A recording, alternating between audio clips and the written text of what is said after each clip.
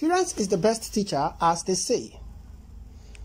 One must find a way even where there is no way. It's possible for us to look for an alternative when things are getting scary for both parties that love themselves.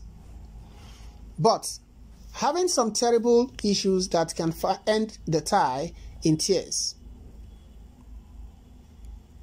Of course, it's an undeniable fact that there is strong love relationship in between north and the southern part of Nigeria.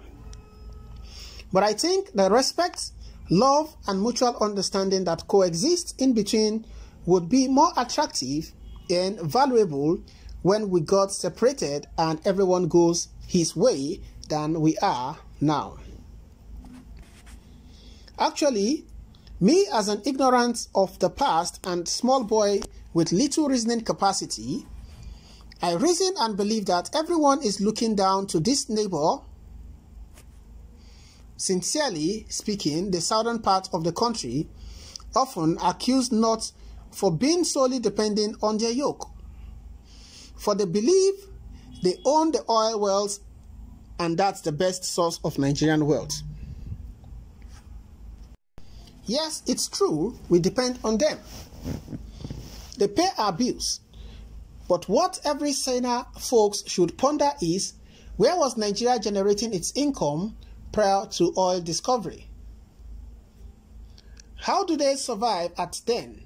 And who took the burden of the rest before the oil boom?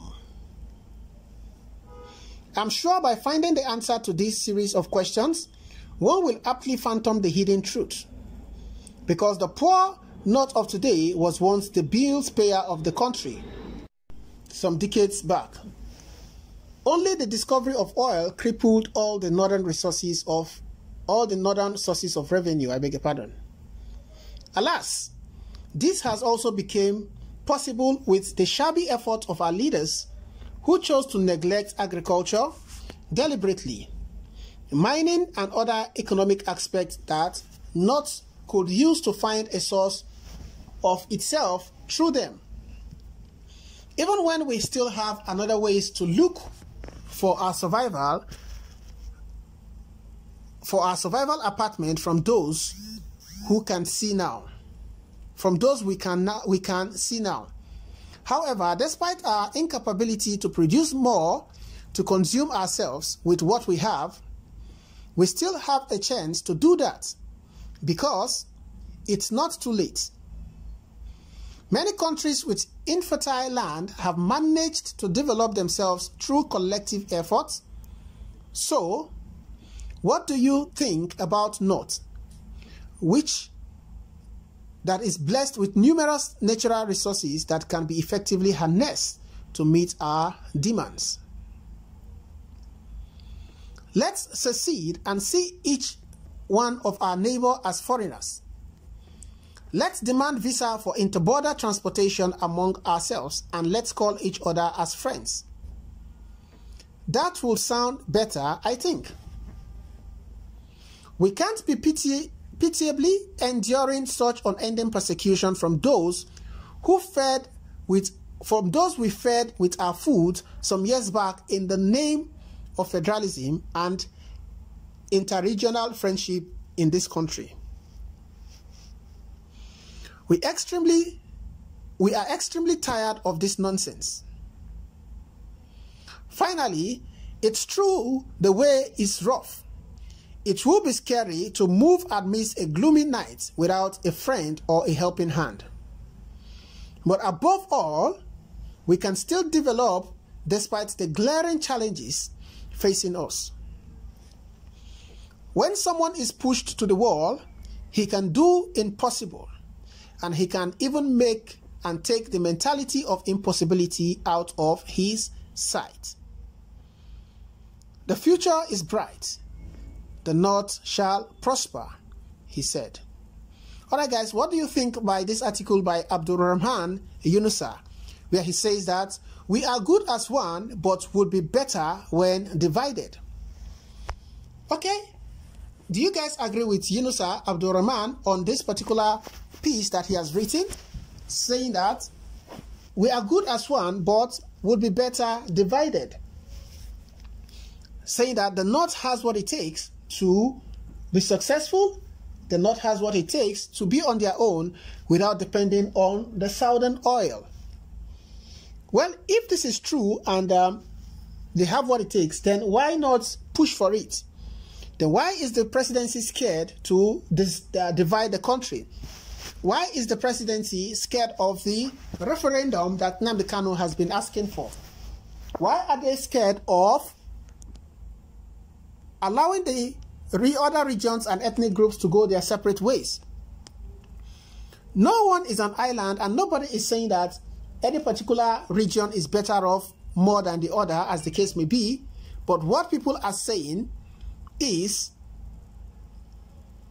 the fact that things are not working.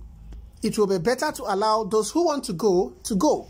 You cannot force everybody to remain one. Our ethnicity, our religions are different, and we do not share the same opinion in most of what we do. The amalgamation of the regions in 1914 was carried out by the UK and the Britain for their own selfish agenda, and that is what we are still suffering today. But be that as it were, if UNISA Abdurrahman feels that the North can do better, since they were paying the bills of the Southerners before the oil boom, then it is worth experiencing that they should be allowed to take their leave. They should be given the privilege and the opportunity to go their separate ways, so they can fend for themselves, so they can develop themselves, and everybody will be free. At least by then, we would not have the issue of the northern and southern dichotomy. We won't have this issue of marginalization that the Southeast is crying about. There will not be the issue of 97% and 5%. There will be no issue of the North or the Southeast collecting our resources. There will be no issue of derivation or what have you. It will be develop yourself with what you have. And if you do not have this and you need this, you buy from other regions and country. However, it is what it is, guys. What are your thoughts concerning this particular news story, as it were?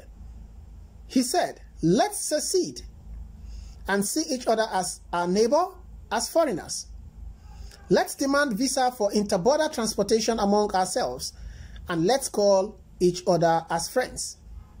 That would sound better, I think. Well, it is what it is. We keep our fingers crossed to see how things unfold. Well, guys, drop by at the comment section. Let's know what your thoughts are. Don't forget to subscribe to this channel if you are yet to subscribe. Kindly hit the bell icon so you can get notification whenever we post new stories. Endeavor to share these news stories with your friends, family, relations, and loved ones so they can get to know what is happening around the world and be informed. Thank you so much, guys. I appreciate your support, and I'll see you on the other news. Thank you, and bye for now.